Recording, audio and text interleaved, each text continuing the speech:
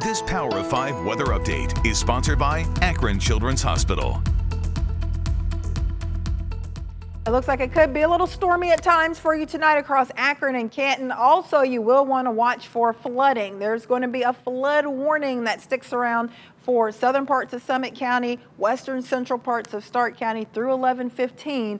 There have been some reports of some flooding, especially in North Canton around the Price Park area and several other spots. So watch out, because 1 or 2 additional storms tonight could dump more heavy rain, and that could lead to some flooding.